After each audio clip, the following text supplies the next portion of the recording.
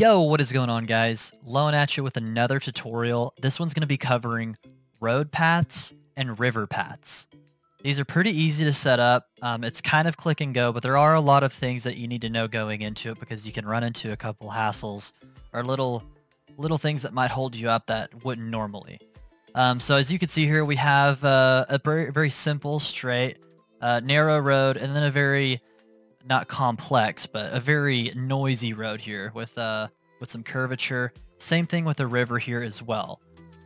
Just pretty straightforward. So to get these started, what you're going to do is in the top right of your RustEdit menu, once you're within a map, you have path tools right next to sockets and in between prefab list. If you tap on that, it'll give you a little drop down window. Right here, it's going to give you several options. We're going to be doing road and rivers in this tutorial. I'll cover APCs and cargo paths in a later one, but we're going to go ahead and start with road, and then we're going to look in the general direction where we want our road to go. So let's just start it right here. We're going to go ahead and create new path. So with this road, every path that you create, it always starts at 0, and then it works out into higher increments. So with this road, you can manipulate this however you want by clicking on the nodes. So let's go ahead and get a road down, and then we can start modifying it.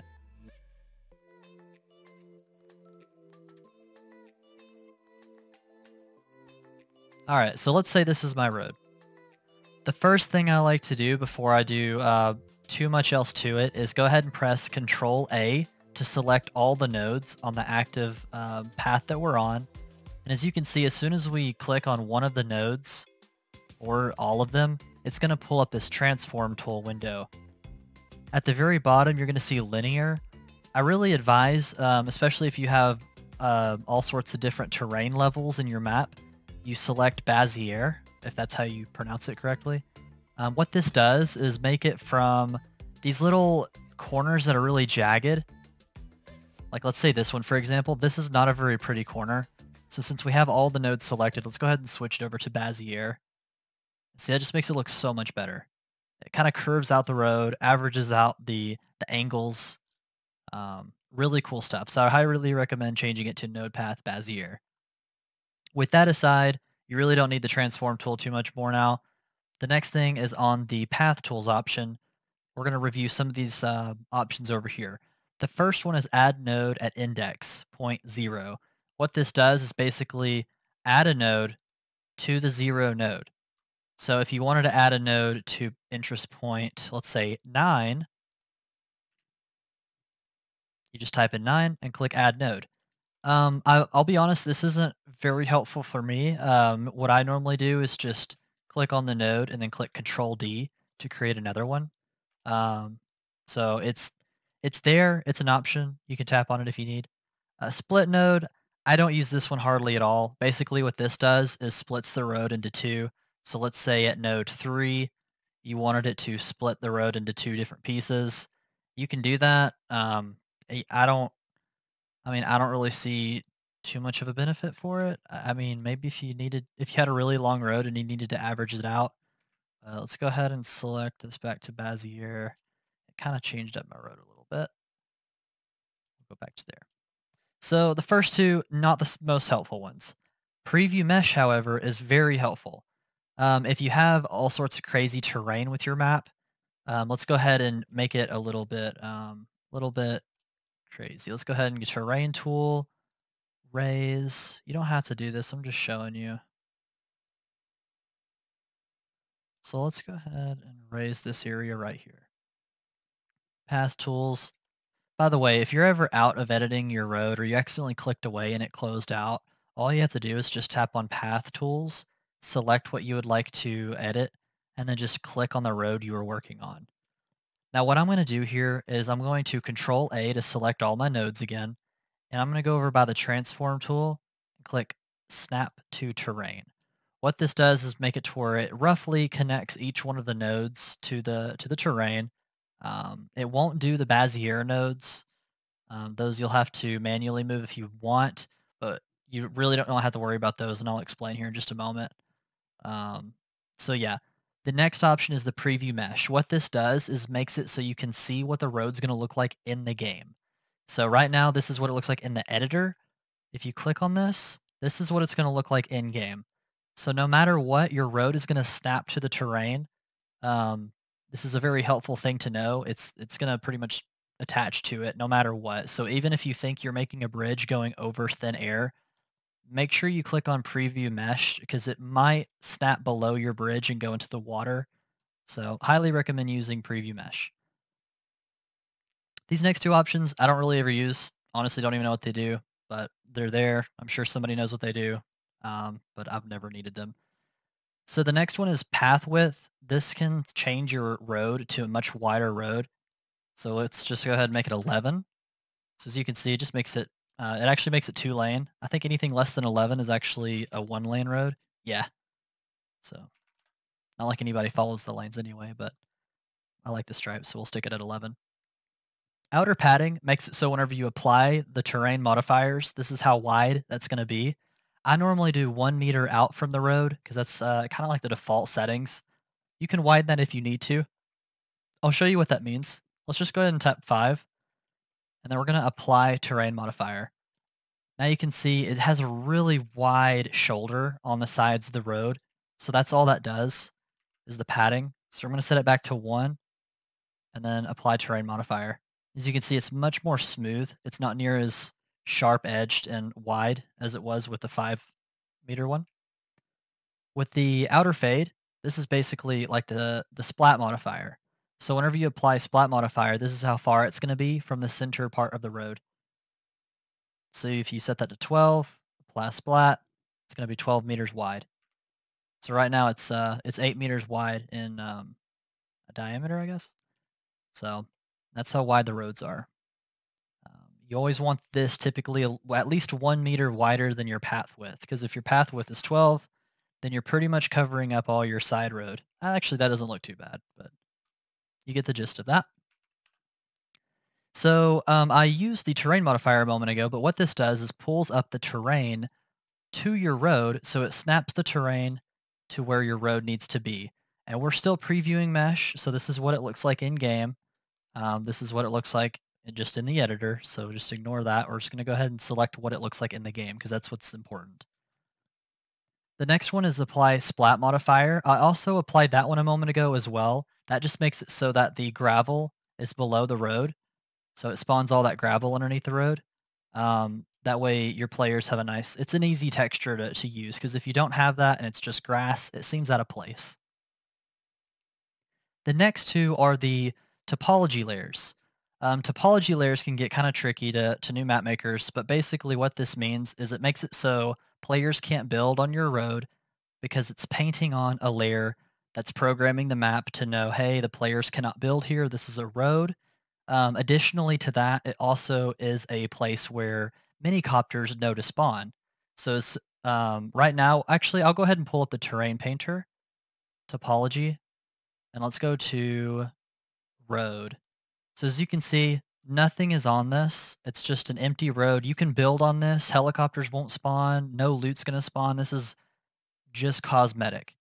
The roads over there already have everything applied. So as you can see, they already have the topology. So let's go back to Path Tools, Road, click on Road. We're going to apply topology modifier and apply side topology modifier at 8 meters. What this one does is makes it so not only the road has the road topology so that helicopters can spawn and players can't build on the road, the side topology makes it to where those junk piles are going to spawn. So the junk piles obviously are the ones that you would run down the road and loot.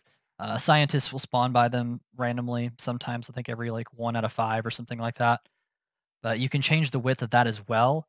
That's by default 8 meters, I believe outside the road range on each side, but you can set it to wider or more narrow. The more narrow you make it than this 8 number, the less often you're going to get junk pile spawns. So the wider, the more junk pile, the less amount, you're going to get less. The next one is the spawn decor objects. As you can see, you have 4 options: bus stops, decor objects, power lines, and substations. Bus stops you can do, these are all optional. You don't have to do any one of these, but they make it seem more like a road. They just kind of like tied it all together. So let's go ahead and do bus stops. It adds a bus stop at the beginning and the end of the road. it automatically applies the splat as well as the terrain. So it's perfectly attached to the very end of the street. So you get nice little bus stops there. Decor objects, this is going to be the yard signs, the road signs that spawn on the road. And since this road is so short and it's in an open field, it finds that there's no reason to spawn any, so it says spawned 0 objects on the selected path. It will say that from time to time. The longer your road, the more it will spawn. Same thing with power lines and substations. Let's go ahead and try power lines since we're already here. Yeah, it didn't spawn any there. Substations, it probably won't because there's... Oh, it actually did. But since there's already bus stops here, it doesn't like that very much. So you can do those as you want. If you do bus stops, I wouldn't recommend using substations. If you use substations, I wouldn't recommend using bus stops. That's a tip that I've just kind of figured out over time. Once you're done with the road, you can just go ahead and click on Finish, Editing, and Close. And now your road is complete. Now, since it didn't spawn any power lines or decor objects on the road, you can go ahead and manually add those back to the road as well. That's what I had to do to those really short roads over there. What you can do is on the prefab list, you can search power line, and it will be power line pole A or B.